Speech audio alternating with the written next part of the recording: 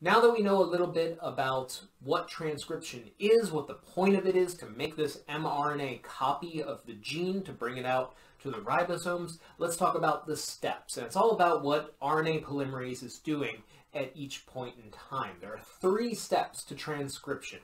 The first one is called initiation. In initiation, the RNA polymerase needs to bind onto a particular segment of the DNA molecule, which is called the promoter.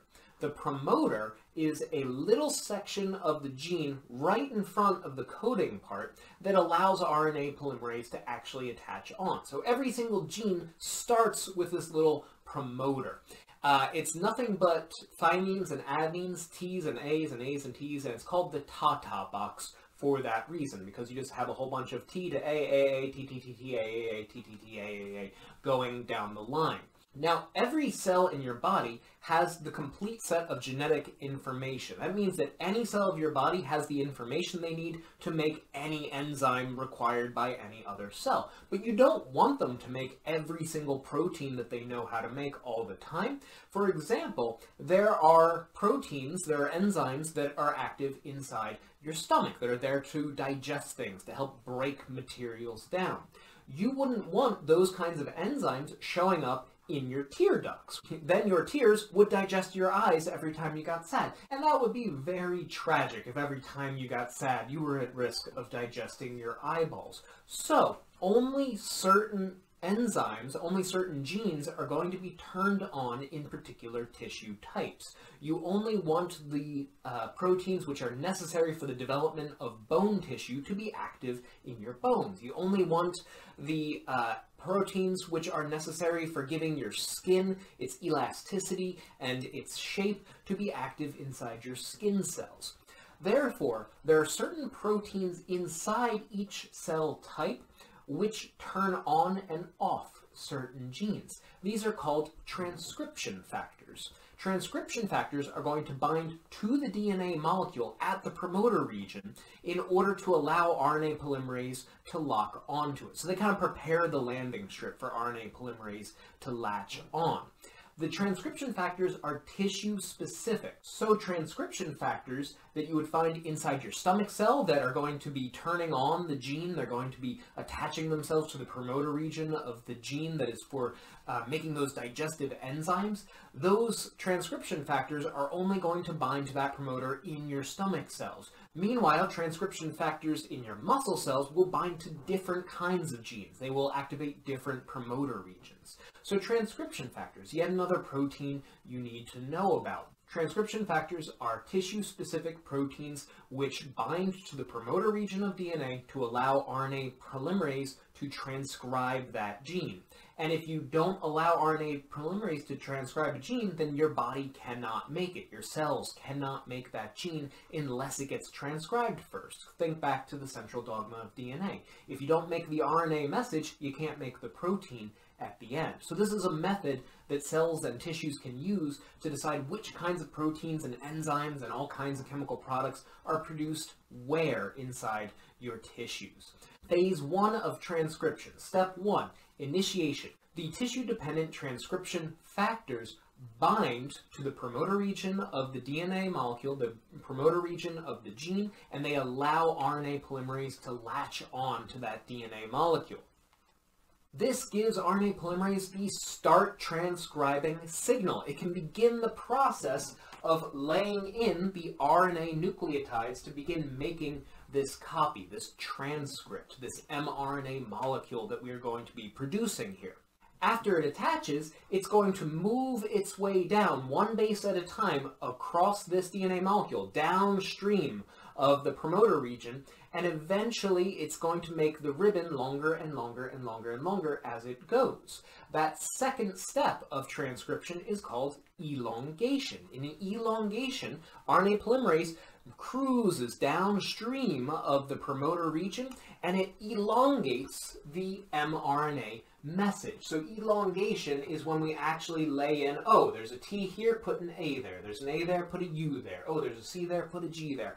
This is the product of the elongation process. Now, RNA is a single-stranded molecule. It doesn't hold itself together as a double helix the way DNA does. So as RNA polymerase cruises past a certain segment of DNA, once those RNA bases are in, they kind of start peeling away. So you get this ribbon coming out the other side. You can see it down here on the slide. RNA polymerase is opening up the double helix, it's copying the information down, and then there's this mRNA ribbon falling out of this process. And it continues to transcribe the information in the gene until it reaches the very end of the gene. Now, the beginning of the gene had a promoter region. The end of the gene is capped off by a section of DNA which is called terminator DNA. It's a cool name, right? Terminator DNA. And it tells the RNA polymerase that that's it. That's the end of the gene. You got one complete gene transcribed. You don't need to keep moving on to the next section of DNA. The terminator DNA is the stop transcribing signal. So once RNA polymerase reaches that terminator DNA, it dislodges, it unhooks, it uncouples from the DNA molecule, and it lets the mRNA ribbon go free. Okay, so that is the end of the transcription process, and appropriately, the very last step is called termination, right? We have terminator DNA. The third and final step of transcription is termination, when RNA polymerase reaches that terminator DNA and then lets go of the DNA molecule and the mRNA ribbon that it just made, the transcript that it just created. Once RNA polymerase has let go of the DNA molecule, the two DNA strands re-anneal to each other. They come right back together as though nothing ever happened. So RNA polymerase can then go transcribe a different gene, and another gene, and another gene, and another gene, until its daily work has been completed. And every time that it's going to transcribe a new gene, it's going to start with initiation, it's going to move on to elongation, and then it's going to finish up with termination. Transcription factors are going to turn on the promoter region. RNA polymerase will bind. It's going to cruise downstream of the promoter region, creating an mRNA ribbon as it goes, and then it's going to reach the terminator DNA in order to indicate that it's time to let go of that DNA molecule and let go of that mRNA ribbon. So that, very briefly, is the process of transcription. 1, you start out with initiation. 2, you move to elongation. 3, you move on to termination. And this slide down here gives you a nice close-up view and a summary of each one of those steps. Make sure you know what happens during each one of those steps. However, the mRNA molecule is not really done at this point. There's another process that we need to send it through before it's ready. And in order to talk about this phase, I like to use the analogy of a film strip, a film being made.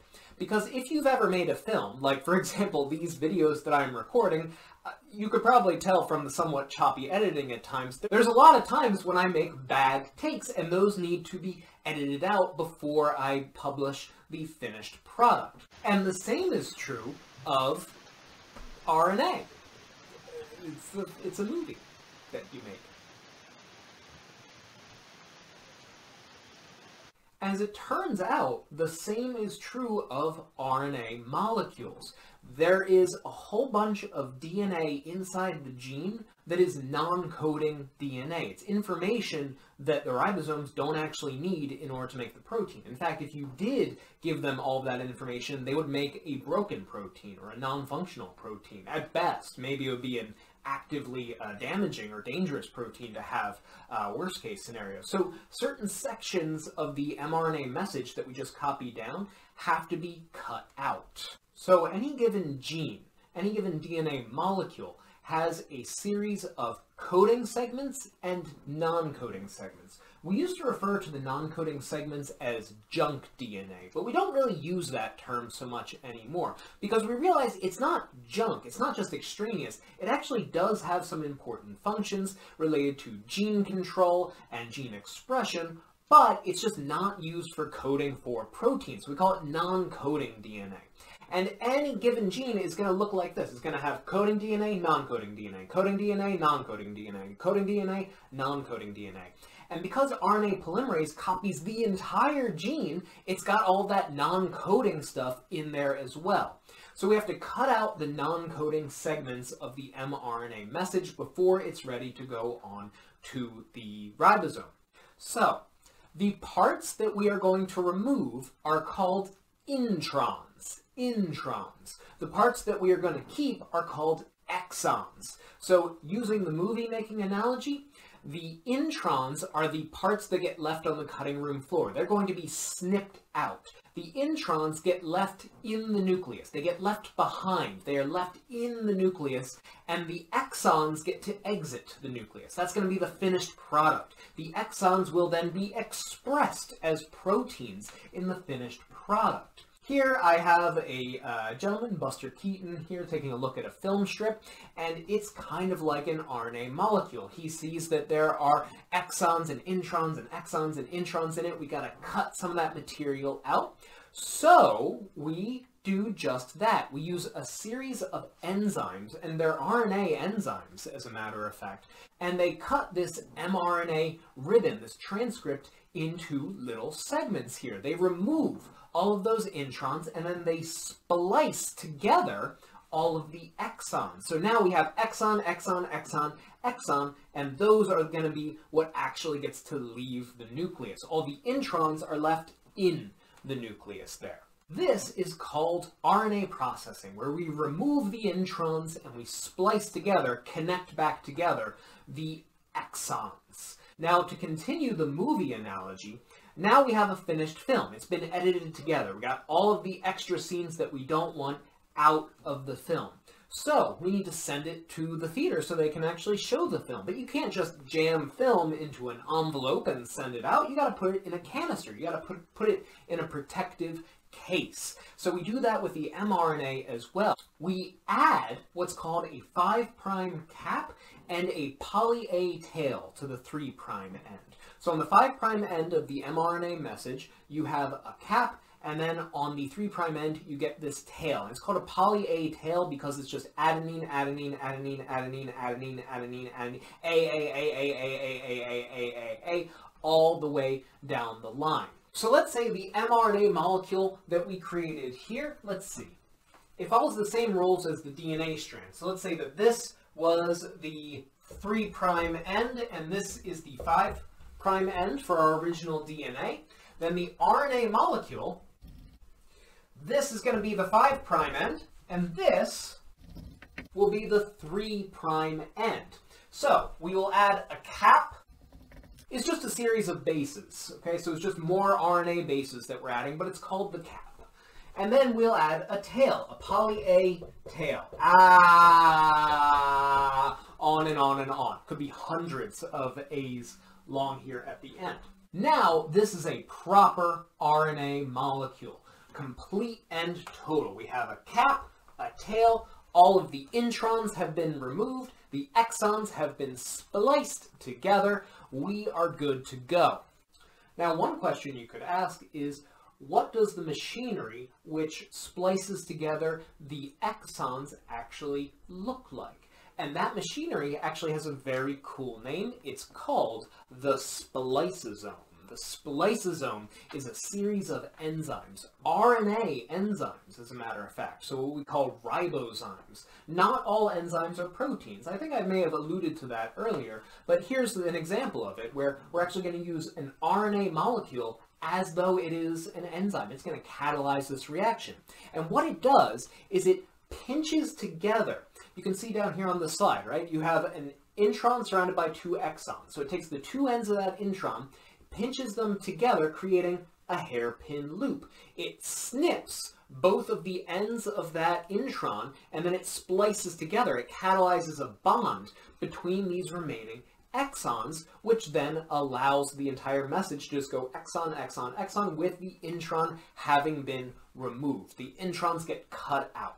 Okay? The way that I always remember it, right, because you're cutting out something that's named an intron, and that's a little bit confusing. The way I remember it is that the introns get left in the nucleus. They're being left behind. They're in the cutting room. They're on the cutting room floor there.